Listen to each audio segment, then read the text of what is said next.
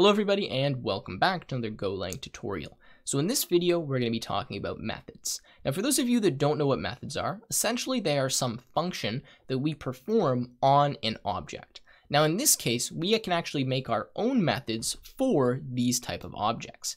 Now an example of a method would be something, so this is a student example that I've done here. It has a name, it has a list of grades, so a slice of grades that are ints, and it has some age. Now, an example of a method that we could use on student would be something like getGrades, right? And what that would do is return to us all of the student's grades.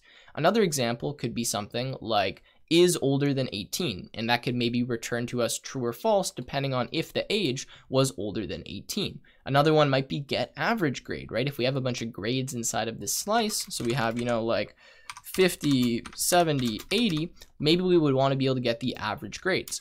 What I'm trying to do is just make you think about some operations that we might want to perform on a student. And that's specific to a student, right? Only a student object will have the method getAverageGrade because it'll be specific to the types of fields that are defined inside of this object. Now, I hope that's kind of making sense. You've probably seen methods before in Golang. I can't remember most of the ones we've used so far, but the idea is if we have some variable, let's say var x int equals 5, right? This isn't a good example, but we can write the variable, we can do a dot operator, and then just like we accessed when we had a student, the dot name, what we'll do this time is we'll say dot get grades, right? If that's the name of the method. We'll put some brackets because methods are typically, they're just kind of functions that act on a specific object. And then maybe inside of here, we pass some value, or this returns to us some value. We store it in an array or whatever it may be, or a list or an int or whatever. But this is the idea of a method. You write dot, whatever the name of the method is, and then some braces. Maybe you pass a value, maybe you don't, but this acts just like a function except on a specific object. So let me show you what I mean. Let's make a student first of all. Let's say s1 colon equals, let's go student, let's give it a name, let's call it Tim, let's give it I believe I have to do this, a slice of grades. So we'll say that Tim's grades are 70, 90, 80, 85, okay? And then how old? 19. All right, so we've just created a student. Now what I'm going to show you how to do is how we can actually make a method that will return to us. Let's start really simple, and it's just going to return to us the age of the student. So what we write is this. We write func, because we're just going to make a function that acts on a student object. Now this is where it gets a bit weird. We put brackets, and then we put some variable name that we want to represent our student. So in this case, I'm going to put s. We put the type that we want, which in this case is going to be student. And then here we put the name of the method. So this is saying that this is going to act on a student object. That's what this first set of braces looks like. And then afterwards, I'll say something like get age. Okay.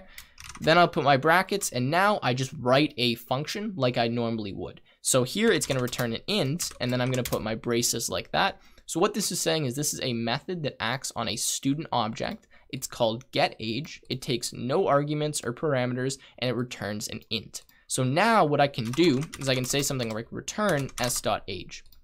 And what this is saying is that when I call, and I go down here and I go s1.getAge, this s is equal to whatever student I called this method on. So since I called getAge on s1, and we have these brackets set up before here, s inside of this method will be equal to this student.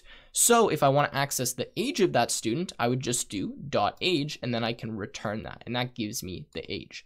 Now I know a lot of you are probably like, why am I doing that? Why couldn't I just do s1.age? You totally can. I mean, I get it. This is not a great example, but I'm just trying to show you in a simple case what you can do. You have this s, which is the student, and then now you can reference any of the fields from that student, do things with them, return them, whatever, right? And you call this on a student. Now let's say I went in here and for some reason, actually let's change this to setAge. So we want to change the age rather than get the age. Well, now we got to actually change a few different things. First of all, this is going to be setAge. We're not going to return anything. We're actually going to take probably some age as our value. So we'll say age int. And now inside of here, I want to say s.age equals age. So I'm changing the student's age to be equal to whatever age they passed in. So maybe I say s1.setAge and I put 7. Well, then we would expect that this student's age would change to 7.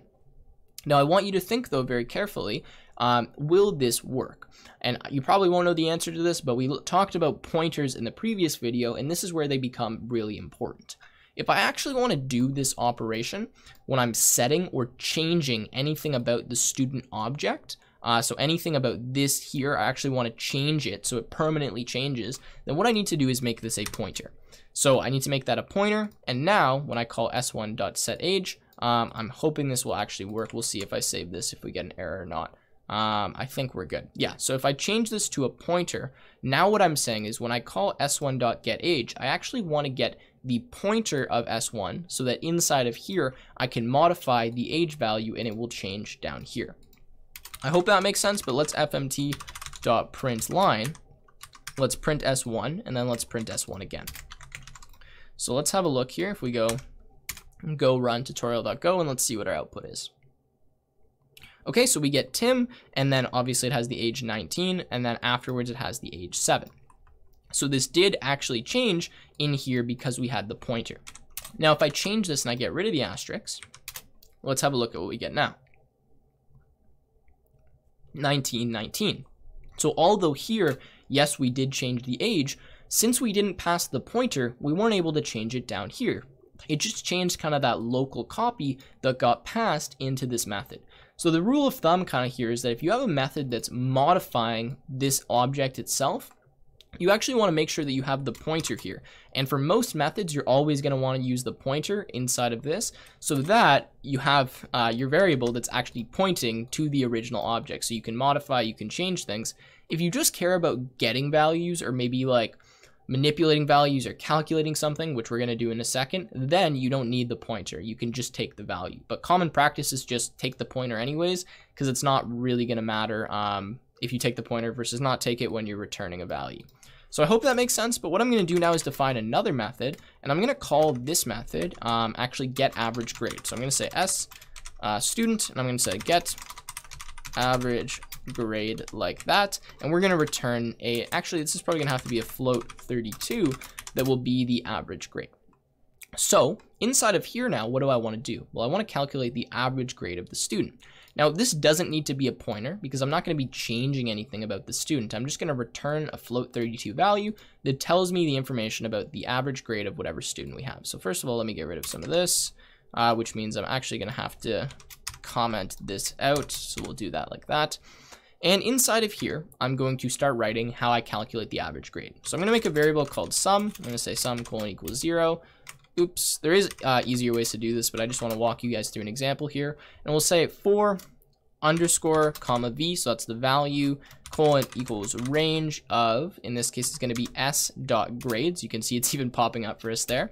Then, so this is accessing all the grades, right, which is a slice of ints. We're going to say sum plus equals v. So we're going to add whatever the grade value is to the sum. And then finally, we're going to return the sum over, in this case, it's going to have to be a float 32 value of the len of s.grades. So this should give us the average. We sum up all the values and then we divide by some float 32 just to make sure that this is float 32. And in fact, this is going to have to be float 32 as well. The len of s.grades, which should give us the answer, right? Whatever that average grade is. So let's have a look at this. I'm actually going to say, let's say average colon equals s1 dot get average. Why is it not popping up here? Get average grades. Okay. And then we're going to go fmt dot println of average. Okay, so I don't think I made any mistakes there. I know I went kind of fast. Oh, well, let's see. Oh, this is plus colon equals range. That might have been the problem there. Let's have a look. Get average grades. What's the problem here? s1.get average grades undefined. Oh, that's s. This needs to be get average grade. Okay, so let's see now if this works. Let's run the program. And we get the value 81.25. So you can see this works. Now, the reason this is a useful thing to do is because what happens when I have another student, right? Because you could say, well, oh, I can just sum up the grades down here. That's fine. Well, when you have another student that you create, right, and you want to get the average grades of them. So I say like S2 equals Joe. Maybe we add another grade here. So we say like 90, 90, 95. Let's change the age to like 21. Now, if I want to get the average grades of this student, well, all I have to do is just say average2 colon equals s2 dot get average grade. since I've made this method, now I can use it on any single instance of a student. So any S1, S2, doesn't matter, any student I have, I can use this method. So it becomes really useful. So now I can print average and average 2. So let's have a look at this and let's see what we get. Okay, so we get 81.25 and 85.71429. So that is kind of the basics of methods. Now, of course, like you've seen, we can take arguments inside of methods. They work the exact same way that a function works, except now we have a reference to whatever object it is that we're calling this method on. So when I do s1.getAverageGrade, s becomes s1, and then down here, s becomes s2. So here, of course, we're not getting the pointer, so we just have the values of both of these. But if we wanted the pointer, it's as easy as changing that to an asterisk. And now we can actually modify any of the fields inside of that object, right? So that is kind of the power of structs and methods, right? When we have things we want to represent that are more complicated than just an int or a bool, like they're a combination of fields, we make some custom object. In this case, I've called it a student. A student has a name, which is a string, grades, which are a slice of int, and then an age. And now I made this method so that any student I make, I can get its average grade. Now let's do one more, and let's make a function that gets the maximum grade. So let's say func s student. We don't need the pointer here, but I'm going to put it here, and then we're going to say get max, oops, if I could type this properly, get max grade. And then in this case, we're just going to return an int because we know it's just going to be a slice of ints we're looping through, so we can do that. So now I'm going to say cur underscore max, or cur max, we'll keep our pattern here, equals colon equals 0. And we're going to say for, we'll go underscore v colon equals range of s dot grades. And we'll just say if cur max is less than v, so this is the grade, then what we'll do is we'll say cur max equals v.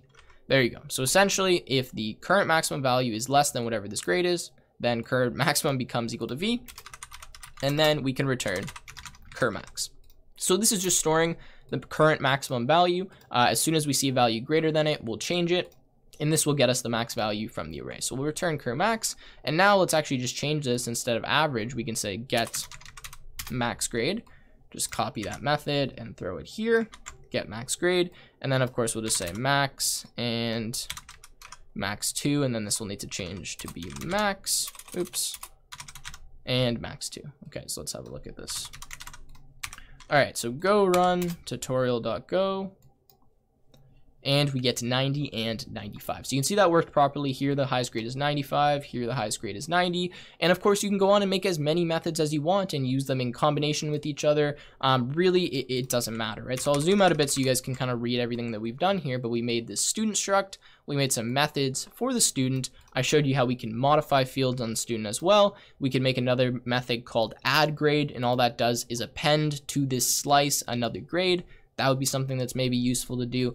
And yeah, that is kind of the introduction to methods. So I hope you learned something. If you did, make sure you leave a like, subscribe, and I will see you in another Golang tutorial.